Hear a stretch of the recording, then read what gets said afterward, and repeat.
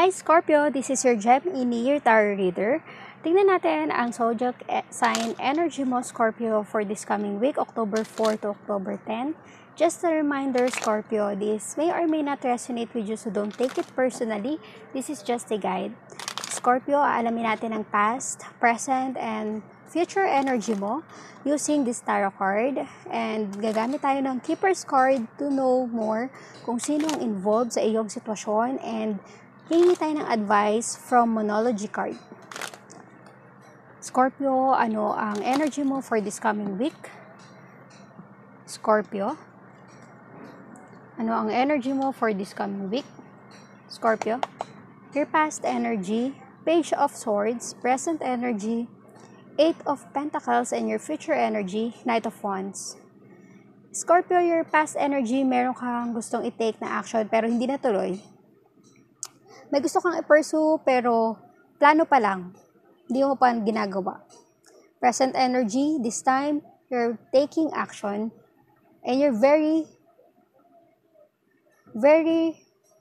masipag ka. Parang hard work ka towards your passion.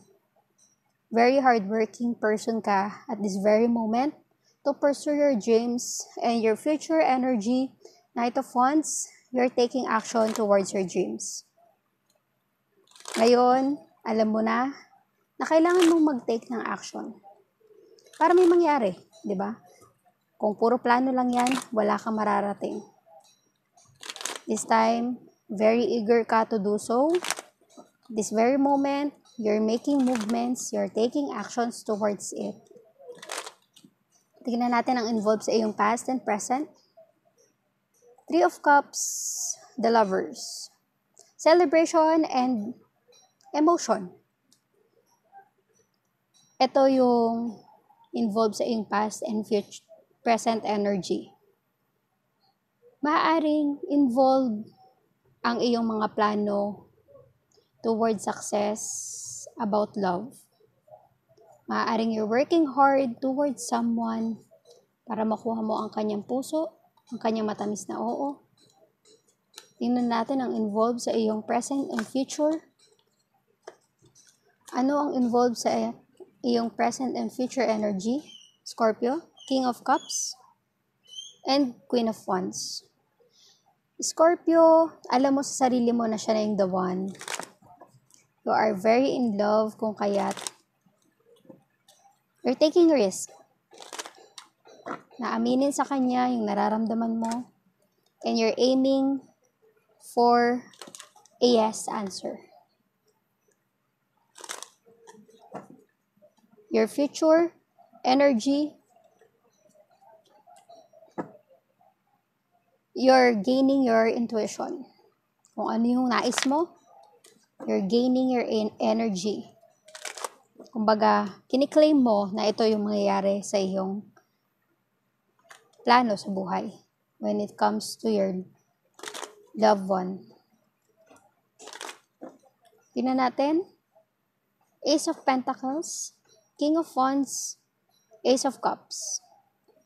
You're very eager, Scorpio, to offer your love and emotion towards sa isang tao na alam mo sa sarili mo na siya na yung the one. So kung dati hesitant ka na mag-take ng action, parang gusto mo lang puro plano, at this very moment, you're taking action, you're taking movement, and your future energy, you're pursuing it. Ano man ang maging resulta nito, you go with the gold. You go for the gold.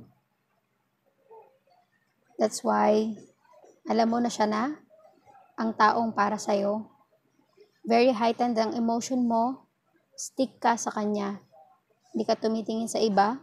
That's why ready ka i-offer ang iyong love. Ready ka to give all para sa taong ito.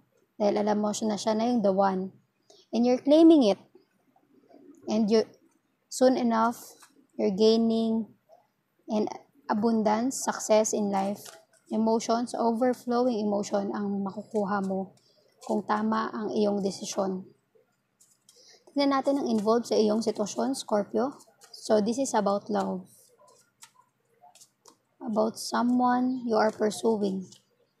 Sudden wealth, your past energy. Sudden wealth, maaring sudden emotion about love.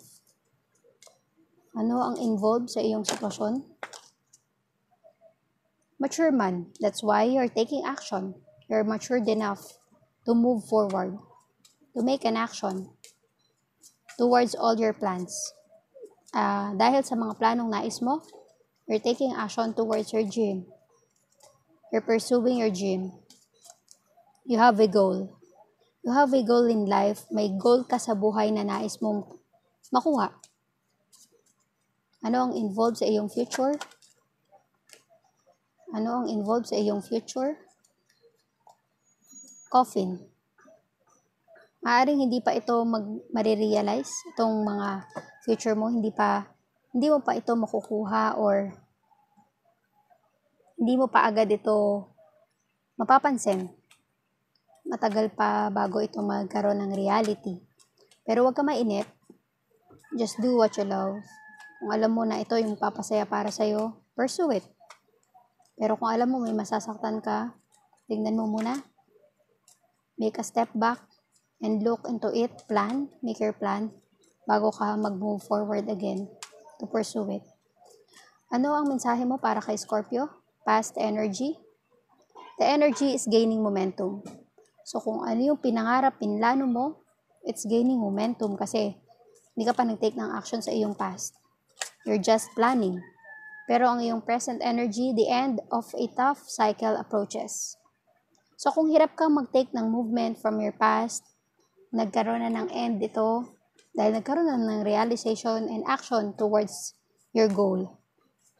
So the end of a tough cycle kasi parang from your past, plano ka lang ng plano na gusto mo itong gawin, pero hindi mo magawa. Kasi you're not taking action, pero this time, at this very moment, you're taking action and nagkaroon na ng end yung tough cycle na meron ka. And your future advice para sa'yo, Scorpio, is hold your vision. Hold into it. Huwag mong bitawan. Hindi man ito nangyayari sa ngayon, just hold into it dahil soon enough, magkakaroon ng realization ang lahat ng ito. Kung ano yung pangarap mo, nais mo, dadating yon sa tamang panahon, sa tamang oras para sa'yo. Thank you, Scorpio, sa iyong pakikinig. Sana may nakuha kang aral sa reading na ito.